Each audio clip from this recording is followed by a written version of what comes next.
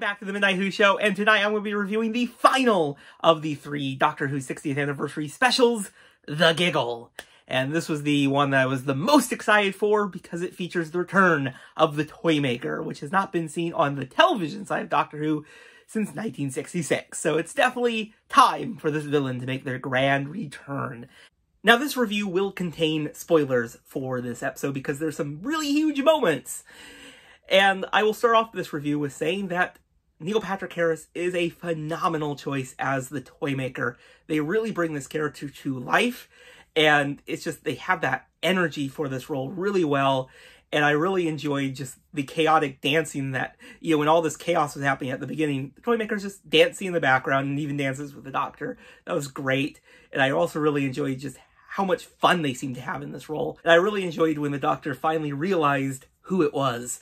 And I really enjoyed that little flashback they did to the original Celestial Toymaker story, and we got to see the colorized scenes. That was so cool.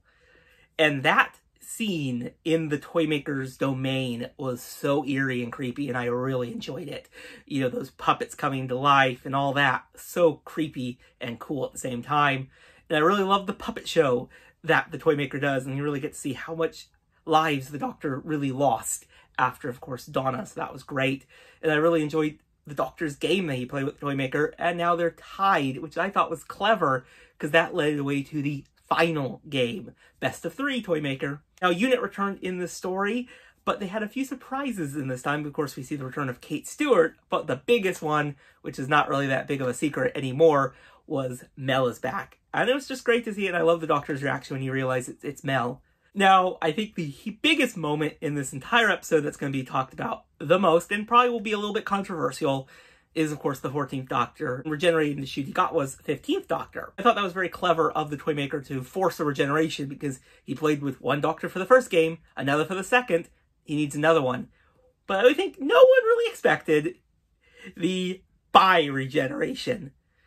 Yep, they split the Doctor apart into David's 14th Doctor and Ncuti's 15th Doctor. We got a multi-Doctor story at the end. And boy, Ncuti Gatwa is already impressing me as the Doctor. They just have the energy, and they seem a lot having fun, and I cannot wait to see more of their stories. I'm really excited for it. But I absolutely enjoyed that scene, and there's just chaos with all that happening. And the final game, of course, was a very simple one of throwing the ball, but the Toymaker missed it, and he was defeated. But definitely the Doctor might have left a little bit more superstition at the end of time. I'm kind of very curious what's going to happen now. And of course the tease of the Master too, because he tried to beat the Toymaker and that didn't go really well, and he's a gold tooth. But who picked that up? There's so many questions, and I cannot wait to see the answers. Ugh. Russell T Davies is definitely hinting towards some very interesting things in the future. Now, I will say, I can understand like a bi-regeneration happening, but I still kind of, my disbelief still at the idea of just wonking the TARDIS and it creates 2 separate ones. That one I'm still not quite. But now the 14th Doctor gets to live on his own, rest a little bit, and join the noble family. And that was just a great scene at the end with him, just with all of them. So overall, The Giggle was a pretty great special for Doctor Who. It was so action-packed, and I absolutely enjoyed seeing the Toymaker back in action and even entering our world. That was so good. We get to see a little bit of their domain, but then their antics in the real world, and I think that is so clever.